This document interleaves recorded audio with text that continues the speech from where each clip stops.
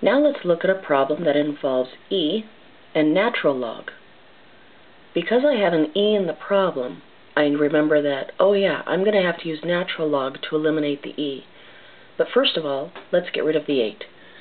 We'll divide both sides by 8, and the fraction 20 over 8 will reduce nicely to 5 over 2. So now I have e to the 2x power equal to 5 over 2.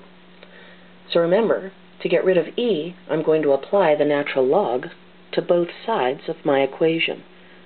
When I do that, the natural log and the e, which are inverses of each other, disappear on the left-hand side, and that 2x as a power drops down to be just a normal 2x. So now I have 2x equal to the natural log of the fraction 5 over 2. I'm going to get the x totally alone by dividing both sides by 2, and when I type that into my calculator, I should get that x is approximately 0.458.